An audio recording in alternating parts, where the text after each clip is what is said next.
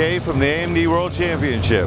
We're here today in Sturgis 2010, and I have Walt with me from ProCharger.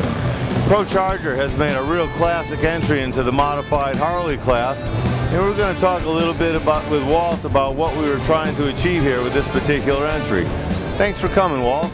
Yeah, thanks for talking to me. What we'd like to know here is just what was your intentions and your design objective in building this particular bike? Well, the goal was, we started with a rocker, Harley Davidson rocker.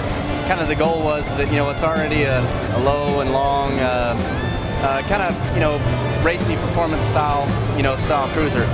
Obviously, that fits a lot with what we do. Kind of the goal was to still keep some of the classic Harley lines, but yet do something that any person could easily duplicate. Something that would look cool for something on your local bike night or something like that. Well, I noticed right off, being a rocker, that you've made some modifications into the seat and rear fender area. Can you tell us a little bit about that?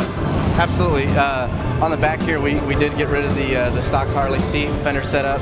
We've gone with a Heartland USA setup that we had custom painted to match to the rocker colors, so that it gives you that rocker feel. It's quickly recognizable as a rocker, but something's a little bit different. So that was kind of the goal behind it. Well, I would imagine from ProCharger there'd be a huge interest in performance.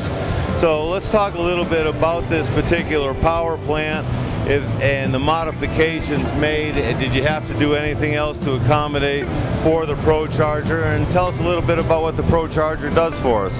All right, well, basically what we decided to do was, our systems are fit on stock bikes up to highly modified bikes, but the cool part is that we make such big power on stock bikes, we wanted to show what we could really do on a stocker.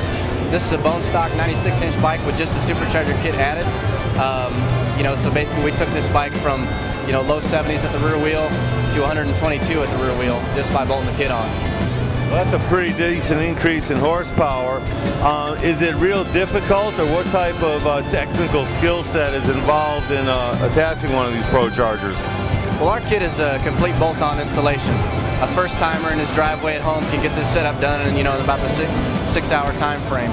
So this is something that if the guy's got a cool bike, but he wants to go a little bit one step extra and make some extra power, Saturday in the driveway, he can get this kit bolted on.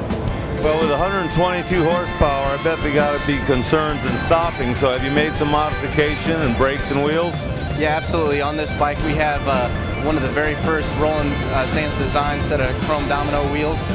Worked with Roland on this when we originally started putting this kit together. So it's got RSD wheels and calipers, or wheels and rotors, I'm sorry. We used the Behringer front brakes for some extra stopping power because we wanted to make sure we get all that power wound down. So. Well, it looks like a pretty fine execution. Now, are these particular ProChargers readily available? Absolutely, yeah. You can go to your local dealer, have one of these kits in your hands in about 2 weeks and installed in a day, and you'll be ready to rock. Well, I know Sturgis is a busy time, Walt, and I appreciate you taking the time to talk with us and also supporting us and entering into the AMD World Championship. Thanks a lot, Walt. My pleasure. Thanks a lot.